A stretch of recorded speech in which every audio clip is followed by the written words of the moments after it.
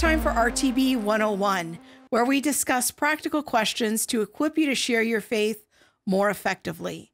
And here to help me talk about a very important topic when sharing our faith with scientifically minded friends is biochemist Dr. Fazale Rana. Welcome, Fuz.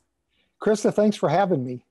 I'm excited to talk about this topic today. Kind of out there on the cutting edge, transhumanism. Now, you wrote an entire book with Ken Samples about transhumanism a couple years ago, Humans 2.0, and it's a topic that is continuing to grow in popularity. So maybe let's start with a definition. This might be new for some of our viewers. What is transhumanism?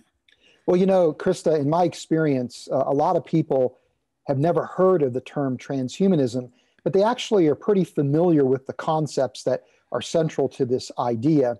And namely, transhumanism in a nutshell is this notion that as scientists and technologists, we have a moral obligation to use science and technology to modify the biological makeup of human beings.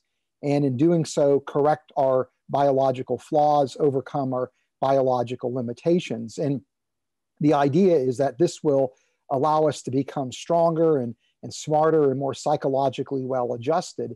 And so people are using or looking to use technological advances to modify our biological makeup to really enhance human beings beyond our natural limits. And the hope here is that through this process, we could take control of our own evolution and really evolve human beings into a collection of post-human species that would be of our own making. So in a way, I think I'm understanding now the title of your book, Humans 2.0, is kind of the next level of human evolution, if you will. So that makes me wonder then, why do you think this topic has become so popular with so many people? Do you think that there's a particular motivation behind it that has really caused people's interest to grow? Yeah, well, you know, this idea of using technology to modify our biologies, to enhance our biology, isn't really anything new. In fact, some of the ideas that are central to transhumanism appear in the early 1900s. But most people regarded transhumanism as a fringe idea on the sidelines, on the margins of the academy until recently. And thanks to advances that are happening in things like gene editing and brain-computer interfaces, which now actually give us the technology to do what transhumanists hope we could do, suddenly gives credibility to transhumanism. It's now really moved into the academic mainstream where credible scientists and technologists and philosophers are seriously entertaining a future where we literally modify our biological makeup with technologies. So what would you say is the end goal then of the transhumanist movement in trying to kind of push the evolution of humanity forward?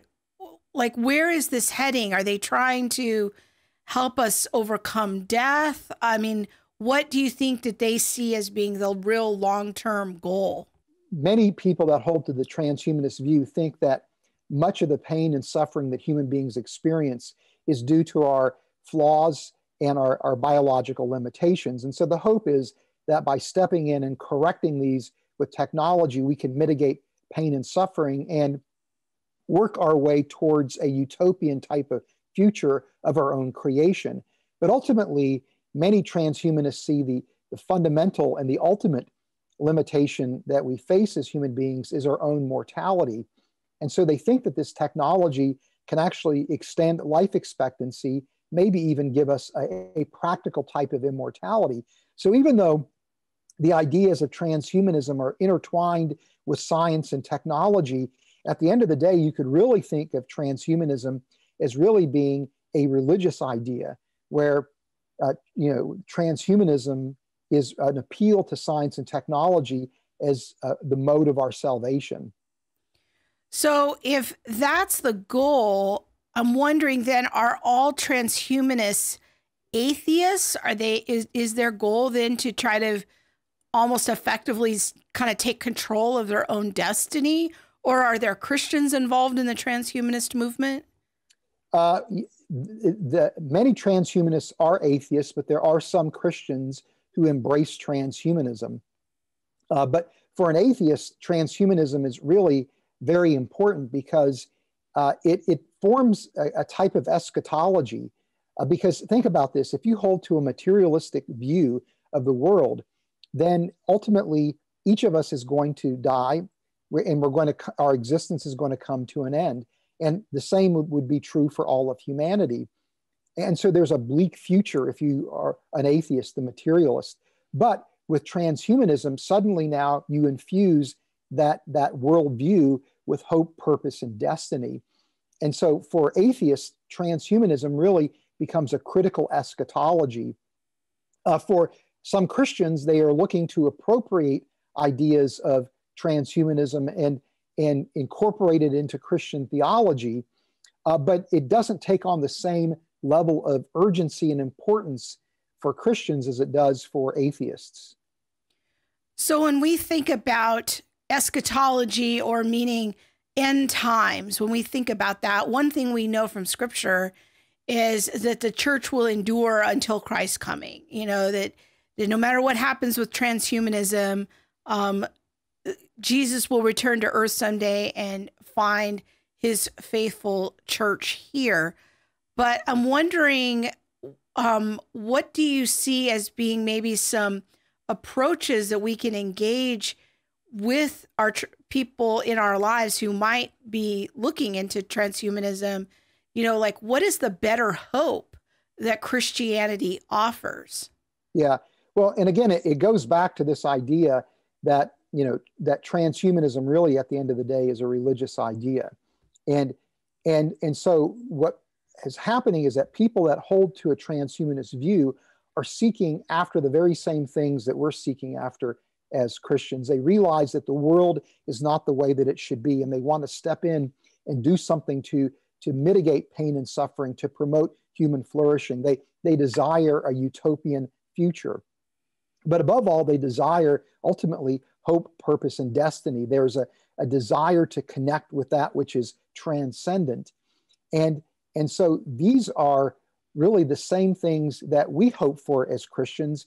And in fact, this is what the gospel offers. And so we need to be able to recognize that transhumanism is in effect a false gospel, and we need to be prepared to show why it is, and then how people can actually discover the true source of salvation in the person of Christ. Well, thanks, Fuzz, for getting us a little bit more up to speed on this very important topic. I want to recommend people check out your book. Again, Humans 2.0, and you can get that at reasons.org.